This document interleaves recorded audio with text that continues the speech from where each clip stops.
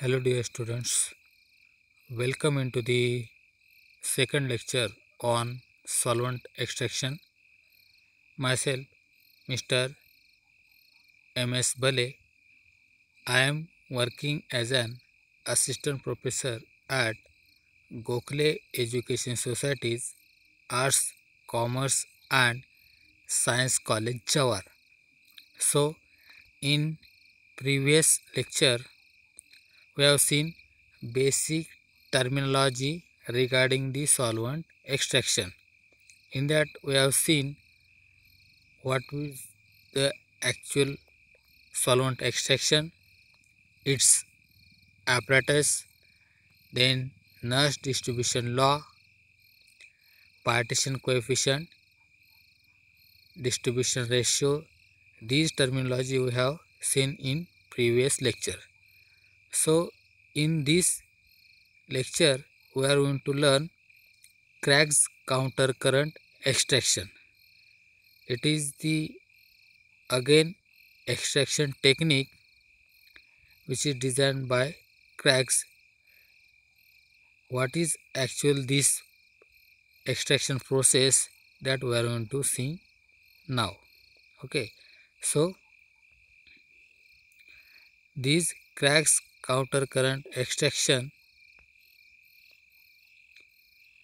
in a countercurrent extraction the aqueous and organic phase are made to come in contact with each other and they will flow in one another by opposite direction.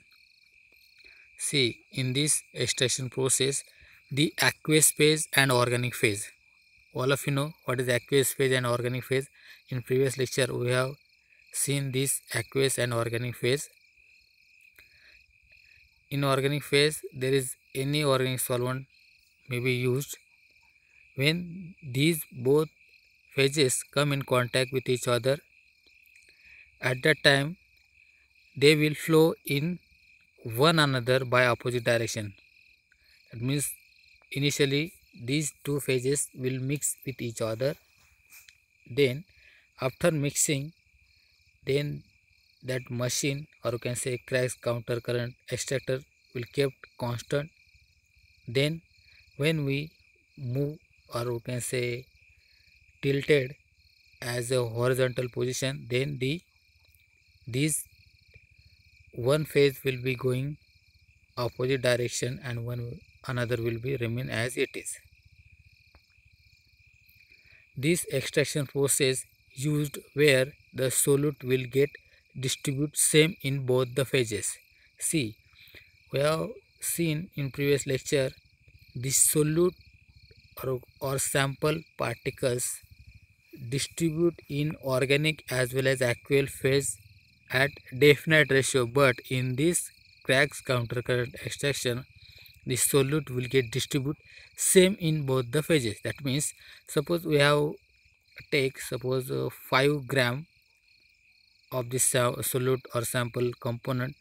When we add this solute component into the both the phases, organic and aqueous phase, at that time 2.5 gram will get distributed into the aqueous phase and remaining 2.5 gram will get distributed into the organic phase likewise. Okay, so this is the process. So then the Craig's machine or Craig's tube consists of series of tubes clamped to a frame which can move to and fro either by mechanically or by hand. He ji cracks machine किंवा cracks tube आहे ती आहे series of tube, म्हणजे सिरीजच्या tube आहेत ते एकमेकांना connect केलेल्या आहेत. त्यामध्ये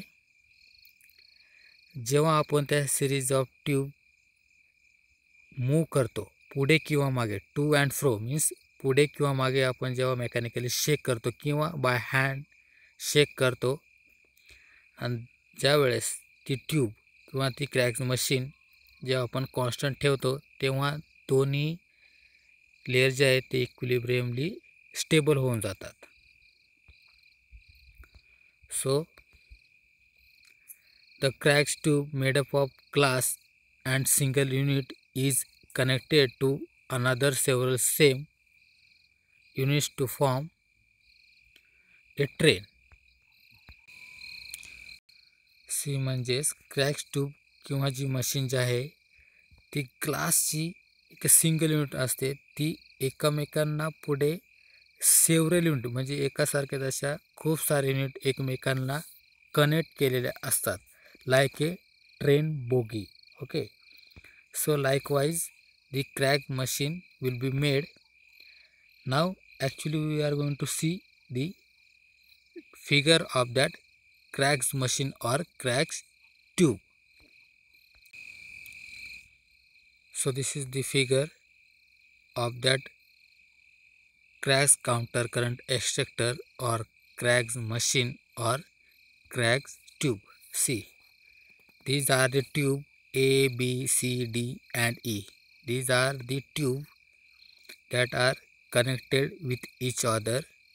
This is the single unit, right? This is the single unit. Likewise, this several unit will be connected into the E tube. Okay, and it will form a train.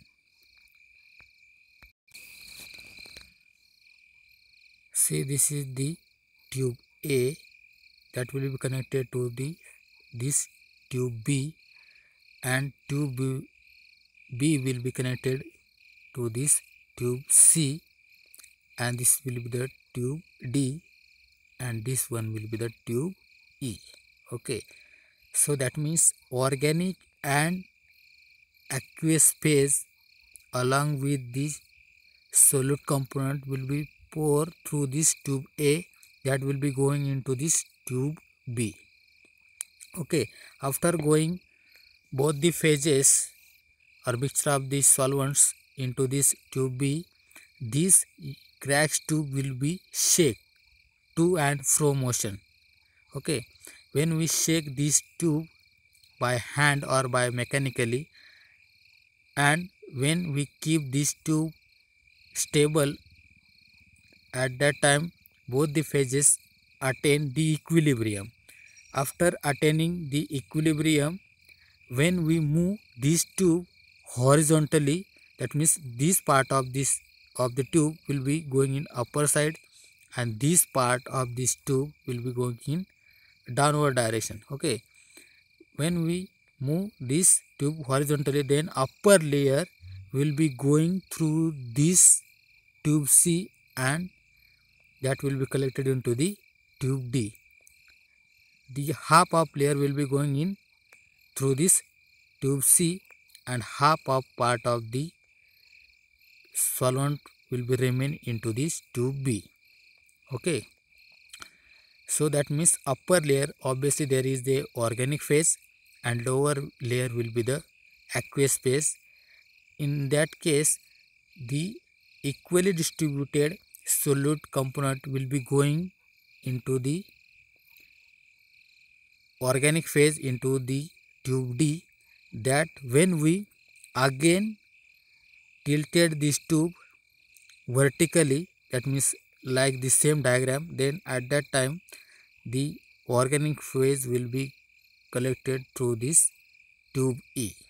This is the actually first fraction that will be collected into the another beaker, and when we add again organic phase, only organic phase through this tube A, that will be going into the tube B, but already there is aqueous phase is there, in that some amount of solute component will be there. Again when we shake this cracks tube, then the solute component again distribute into the organic phase. Likewise, this process is repeated several times. Okay, and the entire solute that will be present into the aqueous phase, that will be distribute into the organic phase, that will be collected into the tube C, and that will be going through tube D into the tube E, that will be collected into the second beaker. Likewise, we can extract entire solute component from this Craig's countercurrent extractor from the aqueous phase. So this is actually procedure of this is actually a single unit of Craig's counter current extractor. So now we are going to see the process of the Craig's counter extractor. The procedure: a single unit shown in above figure, in which through a tube A small quantity of aqueous solution containing solute is poured along with organic phase in tube B. See, just we have seen in figure, the aqueous phase along with what? The solute particle or sample particle will be poured into the tube B along with organic phase. The equilibrium is obtained by to and fro motion of the tube. That means when we shake that tube by moving to and fro motion, that means in Marathi we can say pude mage. Likewise, when we move that tube, or we can say shake that tube, and when we keep that tube in constant position, then it will acquire the equilibrium. After equilibrium, the tube are tilted, that means move horizontally, so that upper layer gets decanted through tube C and is collected in tube D. When Craig's tube is again made vertical, the liquid in D passes through E and transferred to next extractor chamber similar to B. See, either we can collect that fraction into the beaker, or that extracted aqueous phase through tube D and which is going through tube E, that will be transferred into the next extractor, that means second unit.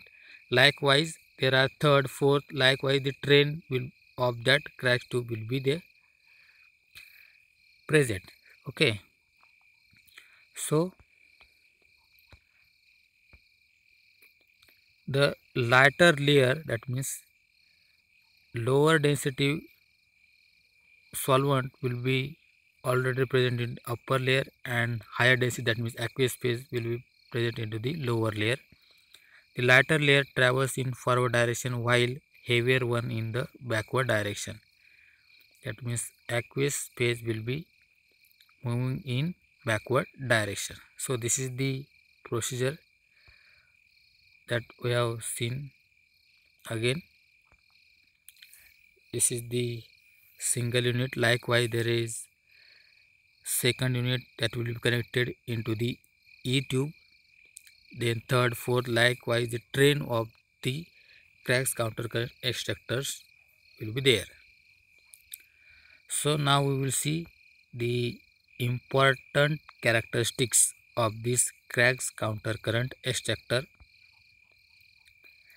And in this case, the entire solute will get distributed throughout vessel. This is the first characteristic. Two solutes with nearly same distribution ratio get separated in two different zones. See, two solutes with nearly same distribution ratio get separated into two different zones. Suppose when we take two solute component nearly same distribution ratio, that will be, we can easily separate out with different zones. Suppose that solute will going into the second unit, then third unit, then that will be automatically will get separated into the different zones. Now the applications of Craig's countercurrent extraction. First one will be it is used for separating peptides in molecular weight range of about 500 to 5000. It is used for purification of some antibiotics and certain hormones. Third one, fractionation of peptides, hormones from the posterior to be of the pituitary gland have been done by this technique. Fourth one, or the last, a combination of 2-butanol and 0.1 molar aqueous acetic acid is used in the final purification of synthetic oxytocin, and it is also used isolation and identification of adrenocorticotropic hormone, in short ACTH, from anterior pituitary gland.